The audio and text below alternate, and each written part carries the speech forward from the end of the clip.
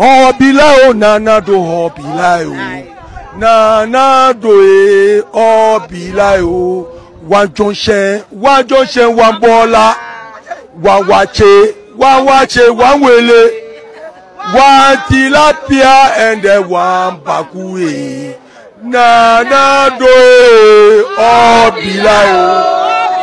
obilao nana do obilao. Abusuafo ewiase ayewe anase abrabo ayeboyi eye nioma miensa na ekura nipa nkwa anase eye nioma miensa na support human life.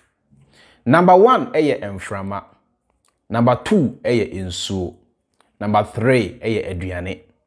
Without aduane nipa ntimi ntena wiase mane yeye. Without insuo nipa ntimi ntena wiase mane yeye. Without emframa nipa ntimi ntena wiase mane yeye. Nanso yebetimi atena wiase without crude oil. Yebetimi atena wiase without gold. Yebetimi atena wiase without diamond. Yebetimi atena wiase without bauxite. Yebetimi atena wiase without cars. Yebetimi atena wiase without internet. Yebetimi atena wiase without technology ahodo a abei.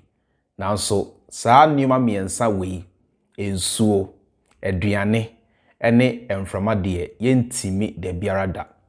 Broni nim saa nti no soko broni kromu a obbo ne nsuo ho ban. Obbo na saase ho ban. Obbo empo emframa ne mframa ho ban. Nanso oba Ghana kwa yese yemfa hwee ho. Yensaase yesei no. Yemframa yesei no. Yensuo nso yesei no. Ntina yesese yesei saa nima miensa we a make se a support life ya. Na Ghana fo munhu se yedaachi na yesei no. Munhu se yenkwa na ye kate ne short no. Munhu se the very foundations of our life na yesei no. Na se yesei the very foundations of our life we are na ede ne anya yesei se wotwa otakrema area na onwe nambia ebusua medemoko eye western region secondary na yenhwe eye the state of the Bonsa river na se wi asane amunyina munim no machire madwe Bonsa. I'm on the bridge, Bonsa bridge, and today is 8th of April, Friday, and this is the state of the Bonsa river. This is the state of the Bonsa river as we speak. Today is 8th of April 2022, and this is the state of the Bonsa river as we speak. Yeah, this is the Bonsa river. Bonsa river as we speak. Today is the 8th of April 2022, and this is the other side of the Bonsa river. The other side of the Bonsa river. This is how it looks as we speak. The Bonsa river. Yeah, ebusuafo. Bonsa river ena muhuni sa no. Bonsa river. Say ye ka insotene akese a ewo western region. Bonsa river eka ho bi. Bonsa river ena Galamsey illegal mining asay ni sa no. Ghana for mumma yentenase na yina yenwi. Let us begin to make certain calculations. Say China for year omo free China eba Ghana. Ema Ghana for binom eso omunsa ekwo kire omu say. Ensuo we ye fe no pra. We ni din edide nsu. We nso de ankobra. We ye ofin. We ye volta. Sika kokko wo mu entimuntu. Se mo be say ensuo no kra mo nsai no. Ni ayehia ne say yensa akasa sika kokko no. Sa China for na omotu kwan free Beijing. China baby. Eba Ghana. Na mobua omo. Ema omo say mu nsuo ne mo nsase. Ene mo kwaye no. Se moko China. China for ensay omo nsase. China for ensay omo nsuo. China for ensay omo emframa because they know the value of it. Omo nim say without ensuo, without aduane, without emframa, the Chinese life will be meaningless. In the first place, you know, there will be nothing like the life of a Chinese. Into ko China empo omo bo omo nsuo, omo nsase ene omo emframa ho ban. Now so ba Ghana for ni yempanimfo aye baako na yes say yinso yes say yensase yes say ye biara without thinking of the next generation.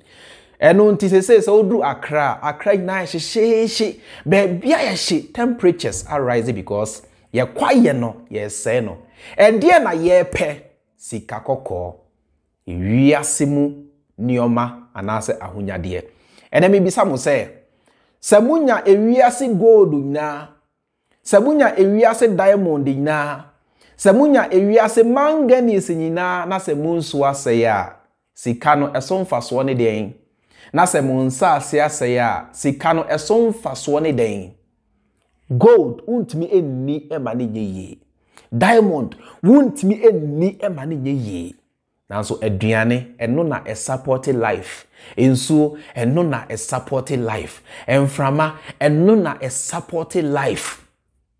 What is life without water? What is life without food?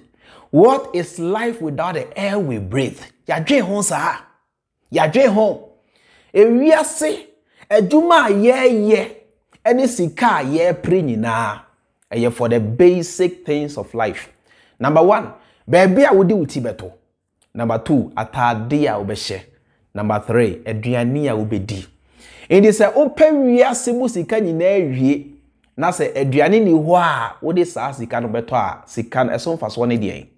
Se open wiase mu sika nyina awie na se ensuo ni ho a wodi saa sika no beto a na sika no esomfaso ne de ya dwen ho saa. Ewiase na ekrobie ni wa omunim nyansa omuse omunso untie biye Ghanafo ewiase na ekrobie ni wa emu mpanimfo ene emu timamufo nim nyansa omuse ensuo sensase senframa.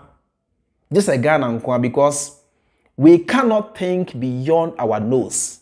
Ya nwi dachi baby a Ghanafo to me dwen kodura ne se ekomodeme menya aduane biadi mame mada it ends there onwe biem ya nwe dache Ghana baby o mine kono baby a Ghana e kono say yanhwe ya a time is coming Ghana for ye be kra ensuo on say ye kra bibia ye kra banchi for the first time in our history ye kra banchi ye kra toothpick ye kra tea roll ye kra bibiara yanhwe ya a time is coming common ensuo Ghana for be kra free abochire na ye do sabre na how will you and I the ordinary people be able to survive ebian penimfo ne de say ye kra ensuo free abochire ba Ghana mpo na say ne boye den a esan say omo wiya sika egu ho a omo ni hia a omo ye menka ne say esikafo nti ombetimi ato ensuo no ayuso anase anom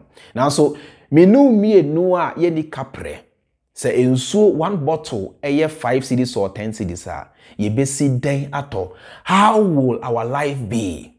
What is the use of money without a good land? What is the use of money without a good water body or potable water?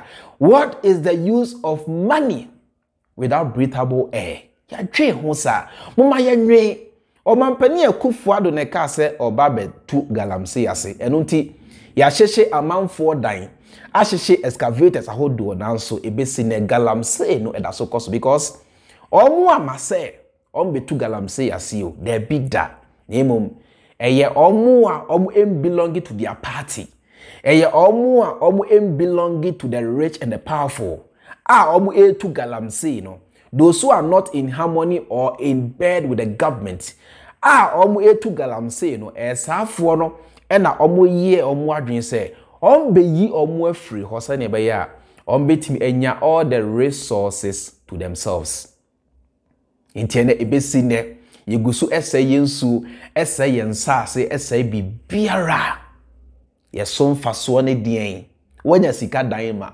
sika no money he most of you don't even understand money.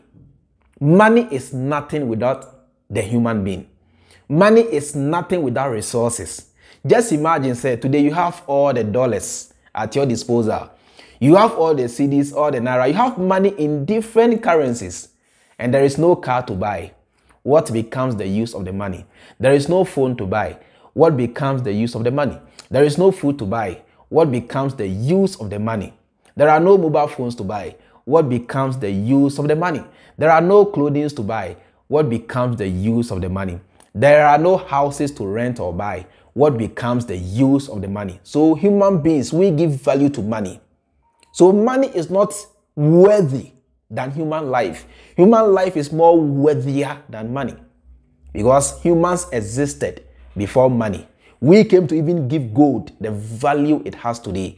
We gave diamond the value it has today. We give manganese the value it has today. Without human life, all these natural resources are meaningless, they are worthless, they are nothing. It is you're fighting for these minerals. Now say you say the very fabric, the very foundation of our survival, not ye call ye and I say by ya dream honsa. Na ye na yen shase ma ya dwene nya adwuma na Ghana minu mienu dia da chibisi ni ho a ye manso will come and inherit this country. So let us try our possible best to protect what we have, because water once is gone, we are doomed forever. Our lands, once they are gone, we are doomed forever. Our forest, once is gone, we are doomed forever. The air we breathe, once we lose it, there will be nothing like human life. There will be nothing like Ghanaian or the Ghanaian or the nation we call Ghana. So let us wise up. Senebea, in moving forward, you bet me I'm making a wise decision. It bet me a boy ne na etimi so a boy dachi. It's as simple as that. It's as simple as that.